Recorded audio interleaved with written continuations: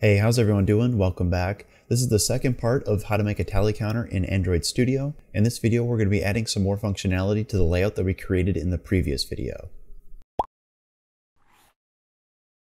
We're going to go over to the main activity.java file, and right now it might look a little daunting, but don't worry about this Oncreate method. All I want to focus on right now is setting up the user interface. The way I like to do this is by coming up and defining a few variables. So I'm going to go private, and then we're going to grab the text view class because we have a text view object within our layout. And then I'm just going to call this text view. Then we're going to have to define variables for our three buttons. So I'm going to go private, then we're going to reference the button class. Then I'm going to call this increase button. And then we have to do the decrease button. And then finally, we just have the reset button. Alright, so now we have variables for each of our views. Then I like to come past the Oncreate method and define my own method. So we'll go private void, and then we're just going to go setup UI. So the way we assign our views to our variables that we just created, we're going to have to use the find view by ID method.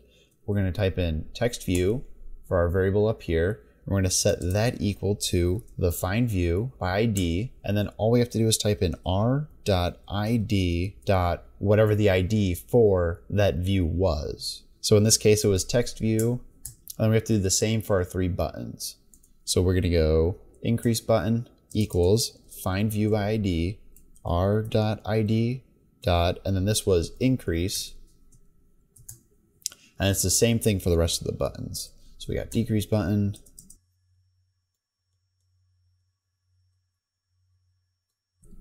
Alright, so now with this, we've actually linked up our views to our variables that we created above. All we have to do is come into our Oncreate method and run our setup UI method.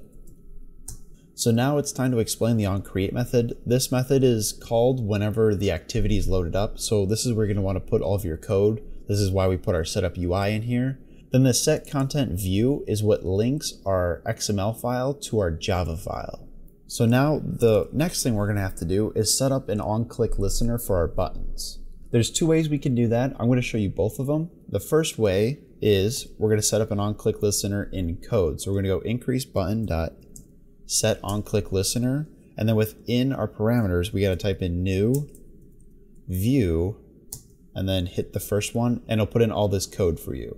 Then what this on-click listener is going to do, it's going to wait for the user to push that button, and when the user clicks it, it's going to run the code that's within this method in here. Then I'm just going to set up the on-click listener for the decrease button the same exact way that I did it for the increase button. So set on-click listener, and Android Studio kind of fills in most of this stuff for you, so it's not a big deal.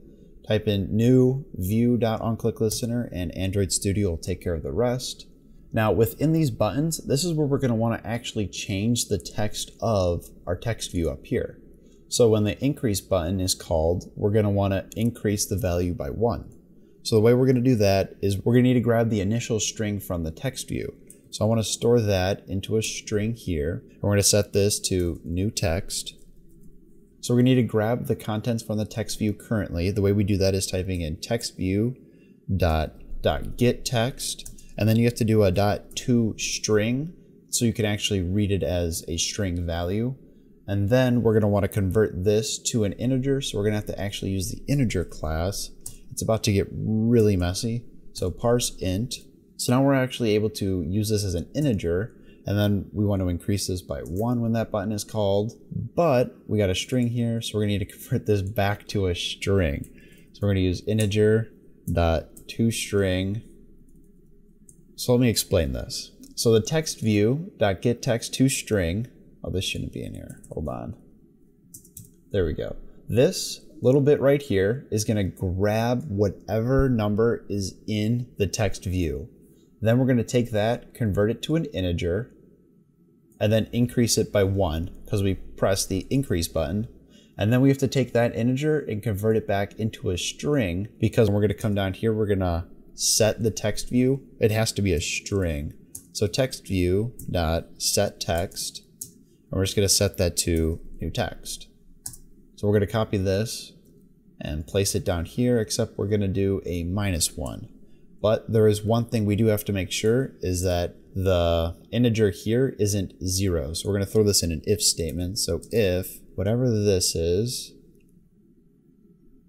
so as long as that is not equal to 0, we're a-okay. Setting up on-click listeners within the code is the way I personally like working with buttons, but there is another way we can do it. If we head back over to our activity main.xml file, we can click one of our buttons, and if we come over to the common attributes over in the attributes panel, we can see that there's actually an on-click slot right here. Now this slot is going to function the same exact way as this on-click listener code that we wrote for our 2 buttons here.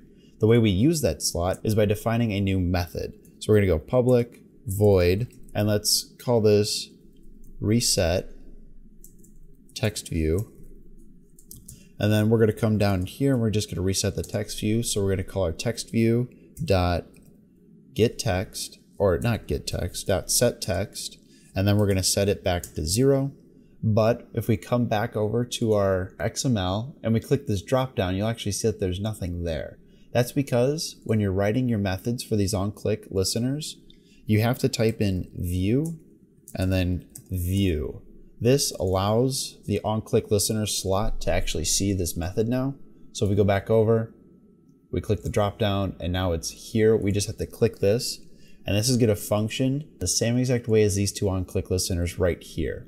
So it's up to you as to which method you end up using to set up your on-click listeners, whether you're going to write it within your code or if you're just going to use this on-click slot that's built into the buttons. So it looks like we're done writing our app. All we have to do is come up to this top right-hand corner, select the device you want to use, either the emulator or you're going to plug in your physical device, and then click this little play button. And this will download the app that we just wrote onto the device and then run it. So if you see we click this button, it'll increase the number. If we click this one, it'll decrease the number until we hit 0. If we increase this a little bit, we have the reset button. Oh, the reset didn't work. Why didn't the reset? Hold on. What do we do? Come down here, .set text 0. Did I not set that to the right button? Oh, I didn't set it to the right button. My bad. Okay. There we go. So we got to actually assign it to the correct button. So now if we go back and play it, let this load, click this a little bit. All right, we're good. Okay, so it looks like the app's all right. I just didn't set the method to the correct button. Well, that looks like it's it for this video. There's a lot to take in. That's mainly because it was the first app and we had to go through everything. From here on out, it should be much smoother. In the next video, I plan on showing you guys how we could stylize this app to make it look nicer. Right now, we just have some plain buttons. We can add some color, some different shapes. So be sure to watch the next video. As always, if you have any questions or you can't get something to work correctly, just leave a comment down below and I'd be more than happy to help you out. Don't forget to like this video and subscribe for more content like this. Thanks for watching, and I'll see you guys in the next video.